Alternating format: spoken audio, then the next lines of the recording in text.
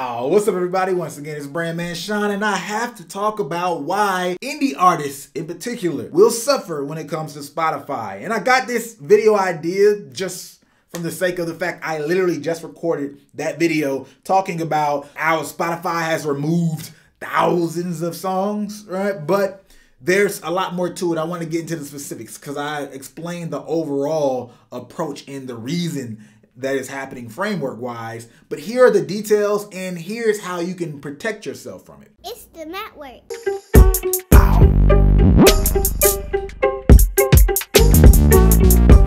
So, number one, playlist. They are the center of it. What's the primary thing that Spotify cited in terms of removing songs? Well, that was fake streams. Fake streams. Again, I say fake streams. Where do we primarily hear about fake streams coming from? They're usually playlists. Most people are smart enough now to not just go out all willy-nilly doing one of those straight programs where they just give you a lot of streams. I'm going to pay $15 and get 10,000 streams. Okay, right.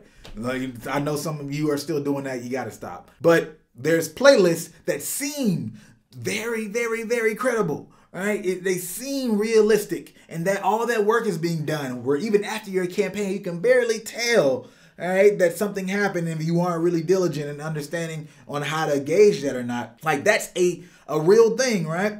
And because of that, people get caught up with fake streams that they don't even know are fake. That's the worst part about what's happening to so many of you artists right there right now. All right, and I already talked about it in that last video. We've been for a while, almost a year now, saying clients, yo, y'all, we don't want you doing Spotify playlisting, period. But why are indie artists the ones who suffer most from that? Because signed artists get the editorial playlists where there are quality streams. Now, record labels and them, they still get some fake streams and stuff too, but that's another story. That's more purposeful. Signed artists get that editorial access. Indie artists are playing with a third-party playlist, and those are far more high of a risk. This is why you think Spotify is bad for it, but this is why they have to go down, crack down so hard on fake playlists, fake artists, all these things that are happening, because they pay for it.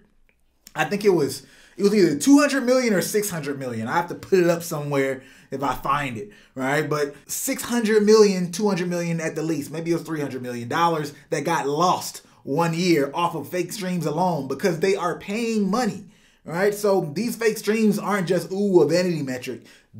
People get paid out, even though it's a little bit. When you add all those artists up, right, it becomes a lot of money. So that's why Spotify has to do that. I don't blame them from that standpoint. But because of that, indie artists who are more prone and to having this issue happen since they don't have access to the editorials, they're the ones who get whacked. I know, it sucks. Now, how do I solve for that, Brandman? I don't know. Well, actually, I do know. So, outside Spotify resources, what does that look like? TikTok. We know TikTok was, well, for us, we got probably about 600 million streams, all driven from TikTok alone last year, right? Or sparked from TikTok and then grew outside those platforms, right? Had a really good year from TikTok alone, pushed over just to Spotify, by the way. I'm just talking about the streams that got pushed over to Spotify. Now, on top of that, though, right, we know that TikTok is it's a gamble per se. Yes, you can do it systematically. We are very good at making sure we get a bang for the buck at minimum, or don't waste money when it shouldn't be wasted because there's no chance of virality on TikTok. However, it's still a gamble, and there's far fewer songs that is going to be worth it to do it that route on TikTok. The other route, the most conservative but fruitful route, right, is ads, right? Why? Because ads, not only are you able to run your campaign, right? And as a matter of fact, I wasn't trying to do this, but I'll go to the board. All right, we're talking about these two routes, playlist and ads. And there's two funnels. We'll look at it this way. All right, you have this huge, wide funnel when it comes to playlists. And then with ads, it's a lot more narrow when we talk about Spotify. So let me explain this a little bit more. When you're on Spotify, Spotify, and you're on a playlist, and you get on that playlist, you have all these listeners. You see those numbers, they rack up pretty fast. Why? Because one, people are directly on the platform and they're hearing your song. We're talking about a quality, like real playlist situation, by the way, now. We're not even talking about the fake stream situation. We already know where that can go. Fake stream situation is what I'm about to say, except worse. All right? But a regular playlist, a quality playlist situation for the most part, although they can be beneficial, they have been beneficial, they start to put you in a position to trigger other algorithms. Just generally speaking, if you think about playlisting, all right, it's a passive behavior. Why am I in a playlist? Typically, I play a playlist so I can just push play and I don't have to actively choose a song. I just want to hear what comes up. And there's a lot of times I hear a song, but that doesn't mean I want to stop it, right? So that means your song has to be so good that it makes me stop doing what I'm doing in a context of a playlist where sometimes I might be working out, right? Sometimes I might just be vibing, right, with some homies. All right, might be setting the mood romantically, whatever I'm doing. All right, I have to be able to like say, yo, know what? I want to stop what I'm doing, then go follow that funnel. It's more of a passive listening behavior. People listen to playlists while they're at work, right? Where it's an ad. By the time you get your listen, all right, people have hopped through some things. So playlists, what we find is the actions after listening, not just the top end listen. You see all these listens. It's a wide funnel. On the bottom, you'll see 1 to 3% save ratio, right? That means I heard the song and I saved it into a playlist or something like that. All right. Then you have the other actions like follow and all that stuff, right? Then from ads, we've seen 8 to 13%. I don't know if that number's probably not that clear in that corner. This is an 8 to 13% ratio, right? Versus a 1 to 3. Why is that? Because I saw this on, let's just say, Facebook. I hopped over to probably some intermediary link, like let's just say Smart URL or something like that. And then I hopped into the funnel of now I'm on Spotify listening to the song for the first time, right? Where up here, you're starting on Spotify. So the ad is the song. It's similar to YouTube ads. Let's think about it more in that from that vein, actually. When you look at your interaction rate, where most people have those YouTube ads, when they got all these views, but they have 1 comment, right? 2 comments and 1 million views, that's what's happening on Spotify. You're on Spotify, so you have that listen that got accounted for, but you didn't actually have any back end action, anything that's really going to do anything for you. And the worst part about that, as of right now, they don't allow you to do it too well. You're not really going to retarget and benefit from that, where at least on a YouTube ad, you can at least double back and you have them in your data or something like that. So that's what's happening on playlisting, where on, let's say, a Facebook ad, could be Instagram. There's other ads programs, but most people, Facebook and Instagram, you're hopping through 2 hoops. So by that time, I really want to hear this song. I heard it somewhere, clicked it somewhere else, and then from that other place, I then selected which version and which way I want to, consume it. I'm more likely not only to hear it, right? If it inspired me to go through those 2 hoops, I'm more likely going to want to save, more likely going to want to follow. All right. So why this funnel is smaller is, yes, you're probably going to have less listens on your song, but you're going to have more fans. And it's not one of those things where the playlisting usually evens out. It can if it's the right playlist, but honestly, there's not even that many playlists that are even worth it. Right? A very, very, very small amount of playlists. And if you're doing these playlisting, it needs to be a little salt, man, sprinkle.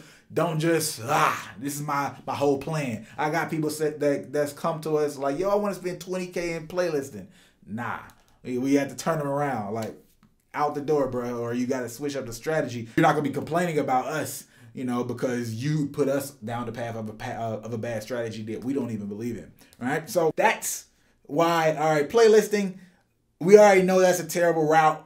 Not always, but generally speaking, when we talk about this situation, why indies are getting done wrong, because they're ending up with these fake streams, let alone if they did it right, it's still not that beneficial. A lot of times, outside of padding your numbers, ads are a great route. Oh, actually, even just getting posted on Instagram, like getting shared by certain pages or influencers, we've seen great results from that. Now, it might not be as big of a boost as TikTok again, not as big of a boost as playlisting again. However, you can see similar numbers to this scenario. right? If you get shared by quality influencers, quality pages, and things of that nature. So those will be your routes to solve it. Let me just list it real clear to make sure we covered everything. We got TikTok. All right. We got Facebook / Instagram, depending on what works for you. And then we have what we call IG PR. That's Instagram PR. Whether that's through some kind of influencer or if that's through being shared on some type of page, whether it's a music page, hair page, whatever your niche is and whatever can make sense with your song. Those are the primary routes where we see high quality and safe ways to get your views on Spotify.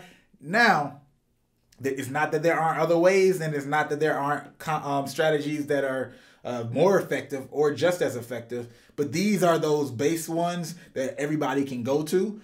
Getting good at them is a different thing. The problem is everybody thinks they're good at them, and you know you're doing good for what you think, but you could be getting 10 times that. So make sure you're practicing and taking it seriously when you do these. But all these work, and if they don't work for you, that means you either have the wrong song, right, for the platform, like a TikTok, maybe the wrong ad, content when it comes to Facebook, or Instagram is running an ad and it's the wrong page possibly when you're doing an IG PR type situation, or you picked the wrong influencer, or maybe the song sucks. That's a real possibility.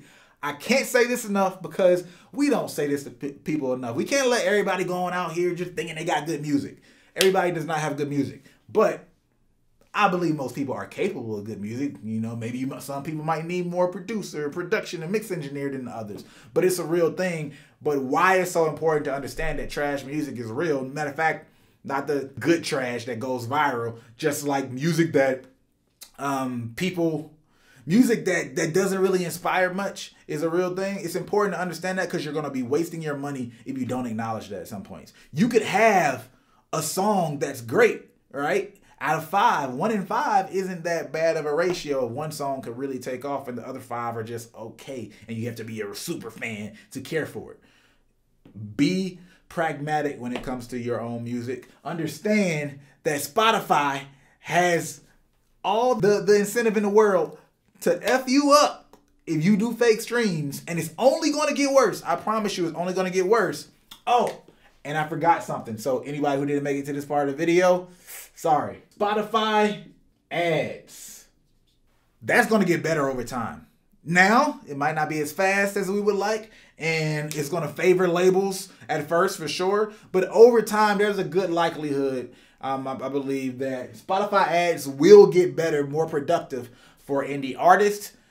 So stay tuned for that. But that's not a right now thing for sure. These, and of course, we'll update you and let y'all know whether it's me or Corey or somebody else on the team who does a video on the channel and lets everybody know when Spotify ads really start to be a worth it thing, where you don't have to be lucky or some kind of expert or have all the stars aligned just to make it happen. So that's it for this video.